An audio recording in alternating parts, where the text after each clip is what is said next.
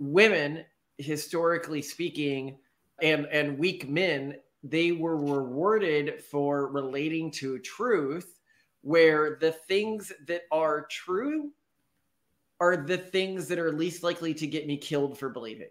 Mm-hmm. The things that I believe are true are the most normative things within our culture, and the things that will upset the minimum number of other people. This is because women are physically much weaker than men. And there is a set of men who just adopt a mindset like this as well. And that segment is growing due to exogenous chemicals such as endocrine disruptors, which are making many males think more like females. I mean, it could be argued that the feminization of society is a product of female empowerment. Do you think it's that, or do you think it's that the organizations and the pathways to power now? If we didn't have the women's rights movement, society would become more feminine as it developed these large bureaucracies. Mm-hmm. Would you like to know more? Hello, Malcolm. Hello, Simone, my beautiful wife. So today, let's talk about toxic masculinity and femininity, because it is something that comes up, especially I hear people talk more about toxic masculinity than femininity, but I think we should talk about both. What is your understanding of toxic masculinity? What does it mean to you? Because what it means to me is like when people talk about toxic masculinity, it's really more that they're just shitting on masculinity. Like they're not. You're right. I think culturally, when people talk about toxic masculinity today, they're just like, oh, this is a masculine thing. I don't like it. Yeah, or it's terrible that like men don't cry enough, that they don't feel safe crying, and that's toxic. Men shouldn't feel safe crying. They're not being a safe provider to most of their partners. They're not giving them most of what they promise to give them. Yeah, so I think that's one picture of it. Well, what else is toxic masculinity? That men need to be dominant, that men should be allowed to be aggressive. And I think that what's really interesting is I see personally toxic masculinity the same way that I see mental health problems, or like a mental health disorder, which is a perspective actually that you gave me when you were writing one of the books that we've collectively wrote, really, that you wrote, that I edited. But you explained to me and our readers that really the DSM, which is the primary body establishing what is a mental disorder, is more a reflection of societal norms than a reflection of what is actually healthy or unhealthy. Yes, this is really important to know. So if you look at the DSM, which is the standard diagnostic manual, if you were to look at it in the 70s, being gay would be considered a psychological illness, right? Mm. And if you look at it today, one of the debates they're having is actually removing sadism as a psychological illness, because they're like, oh, this is like a BDSM thing, right? But in the past, wasn't being gay on the DSM? Yeah, it was. As I said, in the 70s, it was on the DSM. It was considered a psychological illness. So as things get normalized in the society, we change them. And a lot of when we're talking about mental health, there is, I think, an average male psychology, and there is an average female psychology, and there is gender dimorphism there, and society adapts to that. However, not all males fall perfectly into the average male social set. And I think or the average female. And so I think what's toxic is when you create an environment in which status is based on one's normative behavior patterns tied to their gender of birth, so that they achieve status within a community by masturbating a specific set of practices that they associate with being masculine or feminine. However, just acting on your own behavior, I don't think is toxic in either context, although it's more toxic on the feminine side. And it's more toxic on the feminine side because a group that is all acting according to feminine biology, but is also intelligent, can move much more towards internal locus of control in a way that really damages them. So yes, let me expand on that and clarify what you're saying here. So what you're saying is, yes, people on average are going to behave probably in accordance with like their, both genetic and hormonal profile, and men and women have on average, different genetic and hormonal profiles, that men are going to behave a certain way, that women are going to behave a certain way. And in our current society, often those sexually dimorphic behaviors are seen as toxic. And still, what you're saying furthermore is that toxic masculinity is actually less dangerous than toxic femininity, because toxic femininity is more likely to elevate and accept and condone an internal locus of control.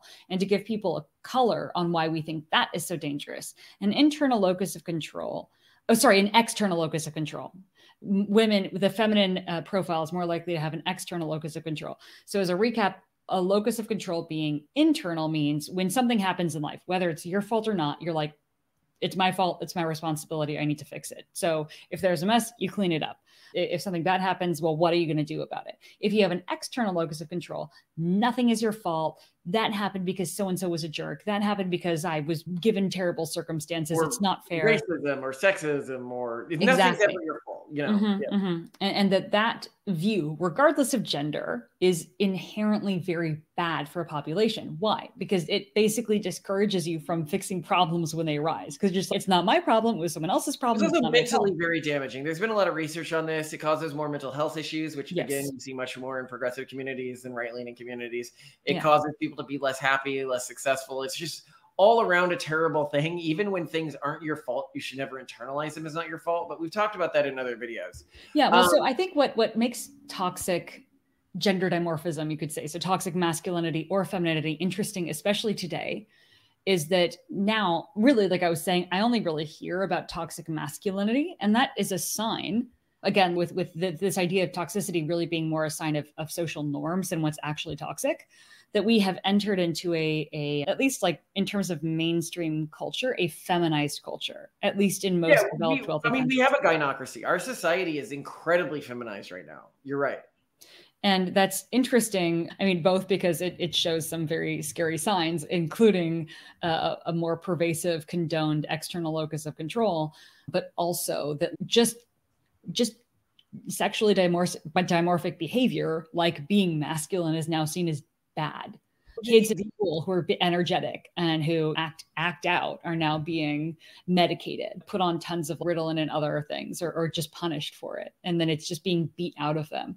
It's no surprise that we're seeing like crises of gender identity, mental health, success in life, all sorts of things. Yeah, well, I mean, the biggest risk associated with all this, and I'm like, why is this so bad? It has to do with how individuals at a biological and instinctual level relate to truth. Women, historically speaking, and weak men, they were rewarded for relating to truth, where the things that are true are the things that are least likely to get me killed for believing. The things that I believe are true are the most normative things within our culture and the things that will upset the minimum number of other people. This is because women are physically much weaker than men. And there is a set of men who just adopt a mindset like this as well. And that segment is growing due to exogenous chemicals such as endocrine disruptors, which are making many males think more like females. And I'm not going to go into the study again because we talk about it so much here, but just trust me, this is biologically happening in the world today. And so women in a tribal, like ancestral context, this more female mindset was not optimized for finding truth in reality. It was for finding the belief that was least likely to get you killed. Whereas for masculine men, the leaders of the community historically, that correlated very strongly with what was true. For the leaders of these historic communities that were much more hierarchical than our existing society, they actually needed to optimize for whatever was true. But when they got that truth wrong, the followers in the community, the women and the weaker men, they were better off learning to believe the wrong truth than disagreeing with the guys who could kill them. And there's some great anthropological studies of the Ache, which is this tribe, I think in the Amazon, of what that means for a community, because we see in this community the dominant men regularly killing members of the community who disagree with them or who annoy them. So I think that people today we have this noble savage archetype, when the reality is that in many of these tribal communities, the dominant males regularly kill other members of the community if they annoy them. So this was something that was really strongly selected for an ancestral context. But this creates, which we call justicalism in our book, which is a worldview that believes what is true would be the thing where the world would be the most just if it was true, which is a strong way of also saying the thing that is going to piss the fewest number of other groups off at you for believing. But the problem is that now this has led to a society that's society-wide, because we have so many dominant groups that have this sort of incredibly feminine perspective on things. And keep in mind, both women and men can take the masculine perspective. Just as I've said, many men end up taking a very feminine perspective. Many women, like my wife, I think have a very masculine perspective on reality. You do. Probably. On average. Yeah. Yeah, your view is still way more masculine than mine, let's say. That is true, but I think you think more like a guy than most. I think less like a woman than probably 90% of women. We'll say that. Yeah. So it leads to many of these organizations collectively, because they begin to take in the mindset that is best within their bureaucracies. And the female mindset actually allows individuals to outcompete others within bureaucracies. And that's really important as well. Yes. So in a world that is run by bureaucracies, especially like ossified large bureaucracies, the feminine mindset and what we would call toxic femininity is the way you get ahead. And because we live in an age of large ossified bureaucracies, both governmental but also private, because trust busting has become so weak, maybe it's soon to change. We just have, maybe that's contributed, right, to the feminization of society. Actually, I am curious. People have said, for example, that female empowerment is going to be the downfall of civilization. I mean, it could be argued that the feminization of society is a product of female empowerment. Do you think it's that, or do you think it's that the organizations and the pathways to power now? If we didn't have the women's rights movement, society would become more feminine as it developed these large bureaucracies. And this is why we call ourselves bull moose Republicans instead of libertarians, which is we believe in trust busting just as much as we believe in small government, which is any large bureaucracy becomes evil over time because it compounds human evil, whether it's Google, Facebook, or the government itself. I think it's sort of the highest virtues of humanity can only be achieved through group action within small competing organizations, not large stagnant organizations. But as society feminizes both biologically and with women outcompeting men within these larger organizations, or a feminine mindset outcompeting a masculine mindset within these larger organizations, which impact our world culture more, we're beginning to see the world and governments reward large coagulations of power over non-coagulated power groups. And I think that this is the core divide you have between the globalists and the nationalists. Do you think that the world is better if it's coagulated into this giant bureaucracy? And I'd say that we largely think, no, it's not. It's actually much worse. And evil becomes almost an inevitability as bureaucracies reach a certain size. Yeah. I think another thing that's interesting about the relative danger of toxic femininity versus toxic masculinity is that, of course, for most of human history that we've recorded, at least, it has been a male-dominated world for the most part, right? That's just clear. Most large civilizations were patriarchies. And I think, interestingly, during that time, there was not really a concept of toxic femininity. I think you're wrong here. So if you look at like Egyptian history, they had a number of collapses, first, second, third period. Yeah. These were almost always prefaced by female pharaohs. And that correlated really strongly with a society that was about to collapse. And again, this isn't fair. It's not fair that this is the truth, right? But reality isn't based on what's fair and what's not fair. I like a world in which my daughters are able to be empowered and my wife is able to be empowered. But I think there are ways we can realistically do that take our biologies into account and the sociological differences between males and females into account and the differences between different females into account, without just saying we need to pretend like there's no differences between males and females, which, thank God, with the rise of the trans movement, this is the thing I love about the trans movement. is they have forced progressives to admit that men and women are different. Because you might forget this, but before the trans movement, the mainstream progressive ideology, and this is what the TERF still believe because they're on the last code of rules that the progressives had, is that men and women are exactly the same. And we're only different because we're socialized to be different. What? You disagree? I don't know. I agree with you. Yeah. What would you say to men in positions in society where like they really do feel like they're being subject to toxic masculinity? For example, there have been times where people have been sent to these really all-male boarding schools where they just get beat up again and again. Like, it really sucks. Sometimes being a male really sucks because it just seems that kind of the way that the two sexes have evolved is that like men are high risk, high reward, right? It's not that they're disposable, but they're utilized by evolution in a way where they can propagate software updates very quickly and effectively. Where like when one male significantly outcompetes, he's able to just have a ton of kids with all the women and like quickly push his software update to a large portion of the population.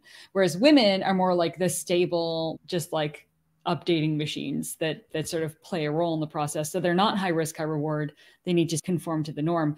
But that doesn't change the fact that being male therefore sucks, because a very small proportion of male outliers is designed to like inherit the future and win and do all this stuff. But then what about the rest? It really sucks. And I'm not saying that historically men died at higher proportions because they went to war, because actually someone pointed out in a podcast, and it like blew my mind, that based on some stats, women and men died in similar proportions. It's just that when women died in those proportions in childbirth and men died in those proportions in like dangerous work. Also keep in mind that if you look historically during the transition to the agricultural period, we can look at DNA evidence. And I think it was, one man would breed for every 14 women that would breed.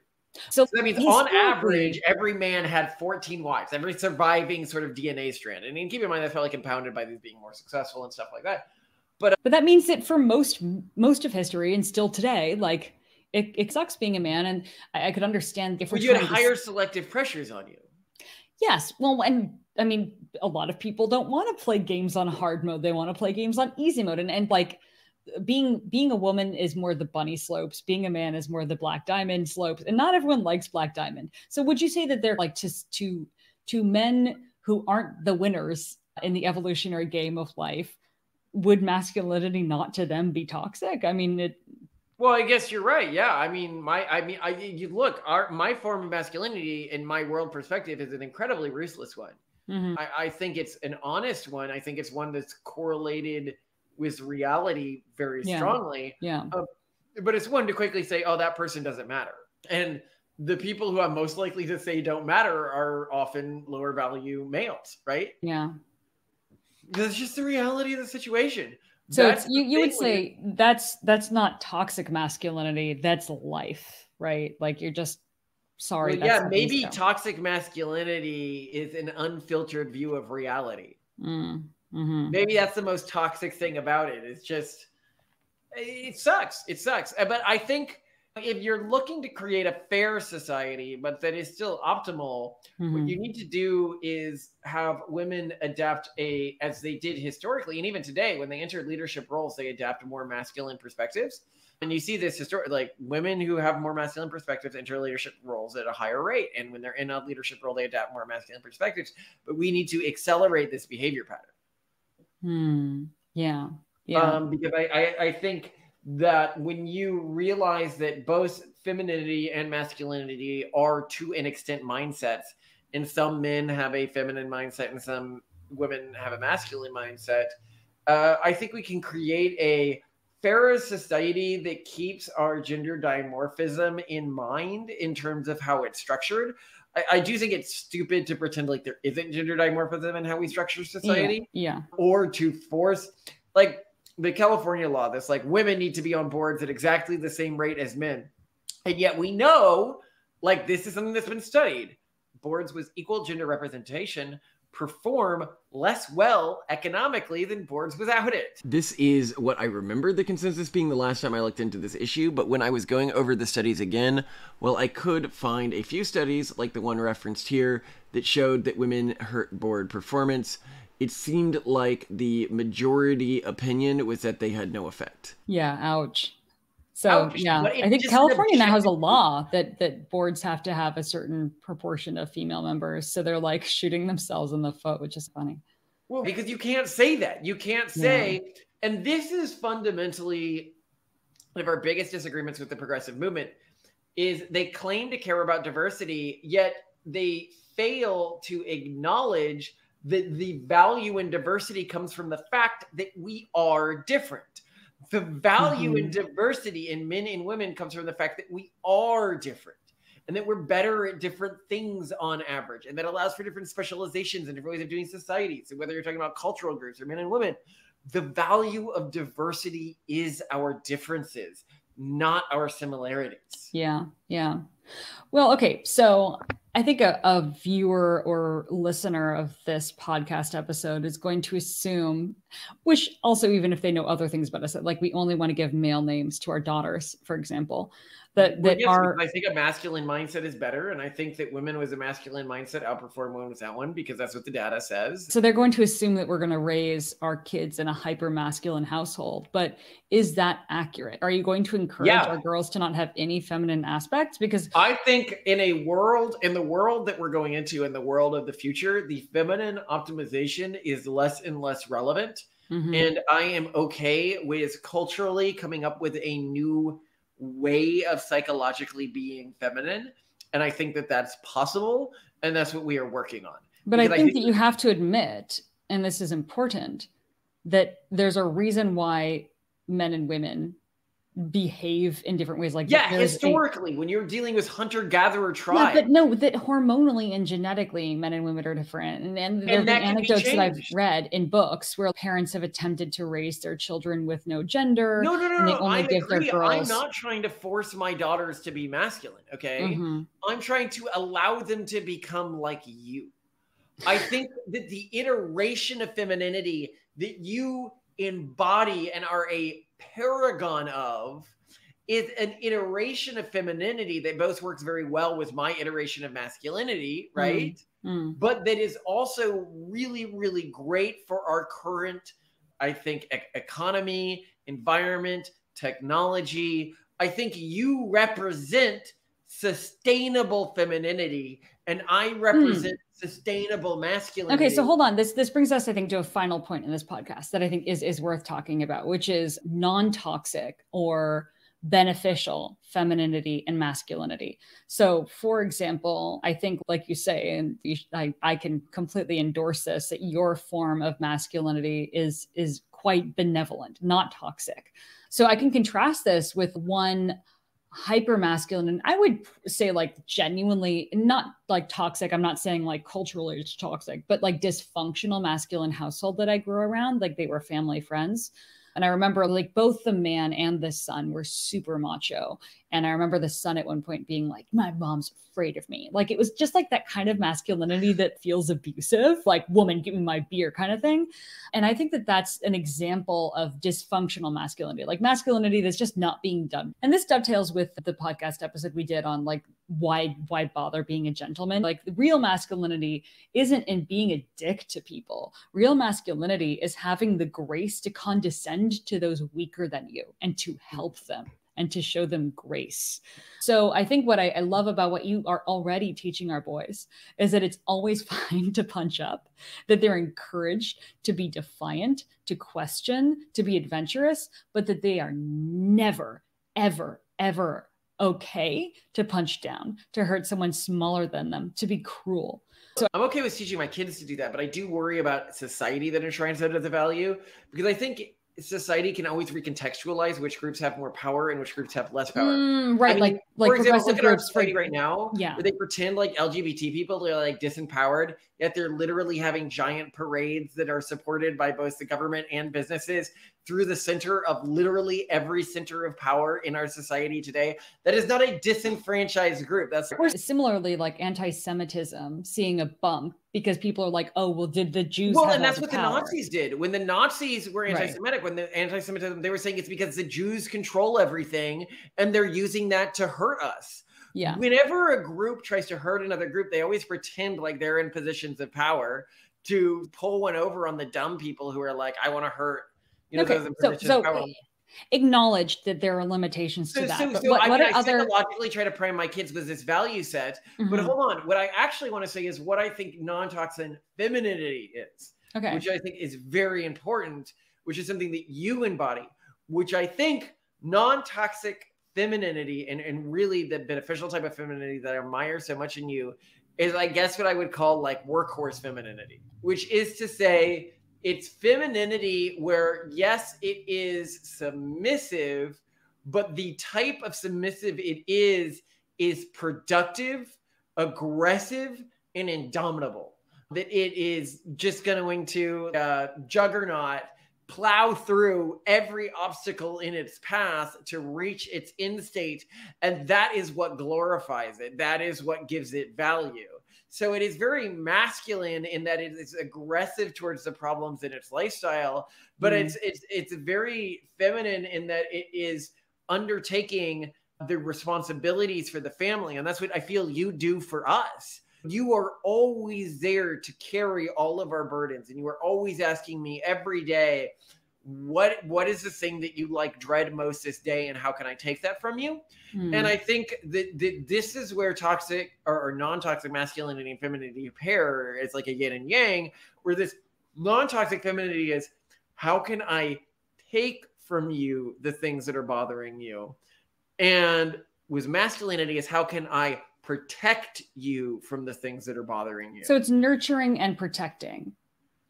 Well, it's carrying the cart versus thinking ahead and removing the blocks in the road.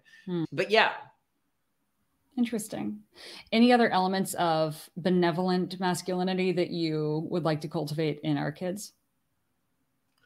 Well, no, I mean, I think the biggest thing is to remember that confidence and masculinity, the antithesis of them is feeling the need to constantly show your dominance over others. That dominance is something that you show, don't tell.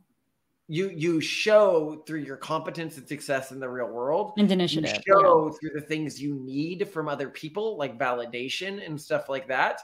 But if you're constantly out there signaling your need for validation, signaling your need for other people to see you as dominant and above them, then one, you are not dominant, and two, you are the very weakest, most pathetic, and most disposable kind of male. So long story short, benevolent dominance or benevolent masculinity is confidence, initiative, and problem solving, and benevolent it's actionable success. And well, I guess benevolent femininity is actionable utility. Utility. Actionable utility, actionable success. Yeah. Those are what the two things are. Interesting. A woman who is great at being a woman within this traditional context that I think you really embody is a woman who is useful to her family. A man who is good at being a man is a man who is successful and brings his family resources and protection. And people look at this and they say, well, you can't say that because not every man can live up to that. And not every woman can live up to that's really interesting, right? That when people talk about masculinity online, they're really just talking about the whole rainbow of performative signals. And they're not just like, oh, actually just be successful, because that's really hard. Just there's all these diets online of like how to lose weight, but like actually just stop eating so much. Yeah, just stop eating so much, you disgusting turd. Be successful. But you sound like your mom. Like, just make more money. Just make more money. Duh, Malcolm. Just be more successful. I love you, Simone, and I have loved this video. This was so fun because you are my ideal feminine. You, to me, are what I aspire that all of my daughters are like. There's this country song, I think it's something grow up to be a lady or whatever. And it's about a guy hoping that his daughter learns the perfect patience of his wife and everything like that. And that's the way I feel about you. I really hope that all of our kids, especially our daughters, learn what it is to be feminine from you, because you are such an inspiration to me. And while my position vis-a-vis my gender has put me in a position of dominance over you, I think that your level of perfection as to who you are is much higher than my level of perfection. And it humbles me, and it gives me a higher state to aspire to be worthy of having a wife like you. Well, I very much believe that people become the person that their partners create. And you're the kind of person who instills dedication and hard work because you're worth it, because you're that inspiring. And I'm so glad to have met you. You're this like fictional hero that I didn't even have the creativity to imagine would exist. It somehow did. And somehow you chose to choose and live your life with me. So thanks for that. I'm glad things are working out. Please don't die. And I love you very much. I love you too. All right. Simone, do you like flying? I'm sitting in a mama seat? Yeah. Well, who's in the data seat? Oh, Torsten's in the data seat. Sure, we gotta sit with the data. What is it? A lemon, that's right. Oh, that's a lime. So, are we buying groceries? Yeah. How'd you help? Did you help carry the goldfish? Torsten, how did you help?